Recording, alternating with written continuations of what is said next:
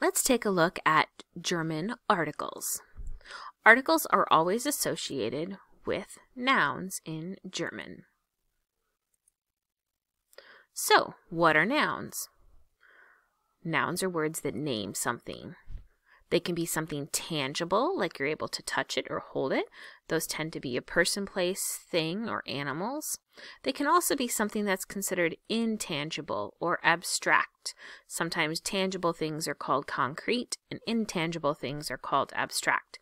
Abstract things could include things like activities, ideas, events, emotions, concepts, and like I said, anything that is abstract or an abstraction.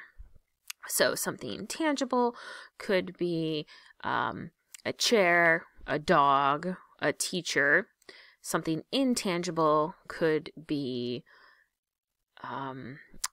happiness, right? An emotion, freedom, an idea.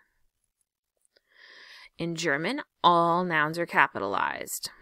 Not the entire, every letter of the noun, but the first letter of the noun is capitalized.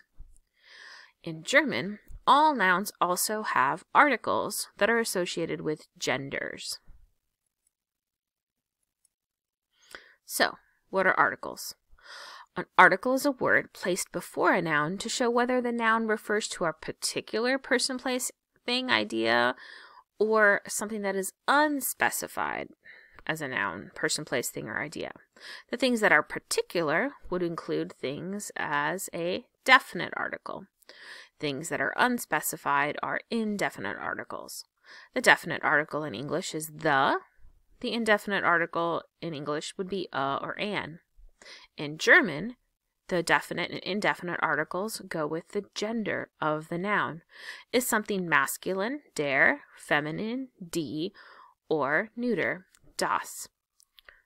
Masculine, männlich, feminine, weiblich, das, sächlich. So, common elements of der articles would be things that are already considered masculine or people who are male.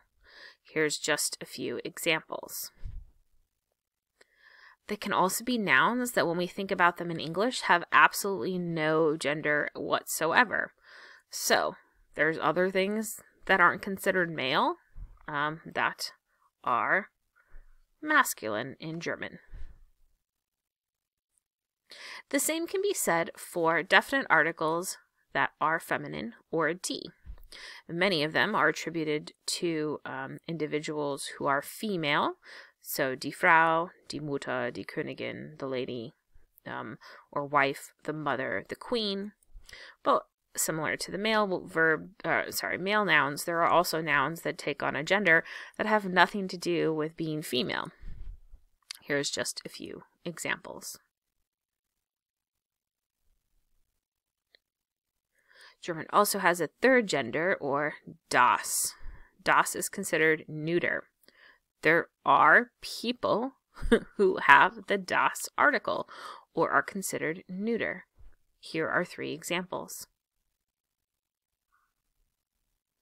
You also have a number of das or neuter nouns in German that are not assigned masculine or feminine, and they take the das or neuter form.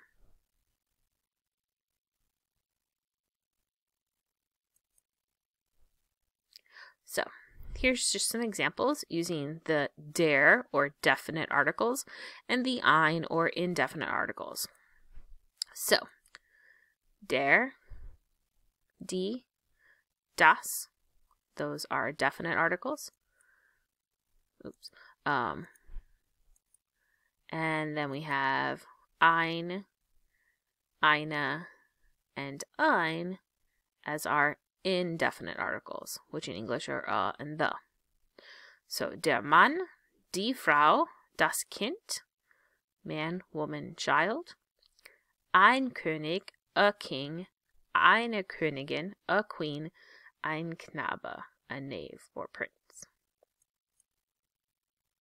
In plural, the articles are always going to be die, and you cannot have one of many So there are no indefinite articles. You wouldn't hear me say, I read a books, right? That doesn't make sense because you can't have one of something that is many or plural.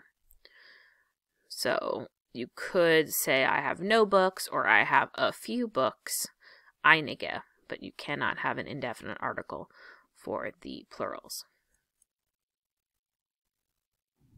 Now, because every noun has a gender, there are also pronouns that all mean it.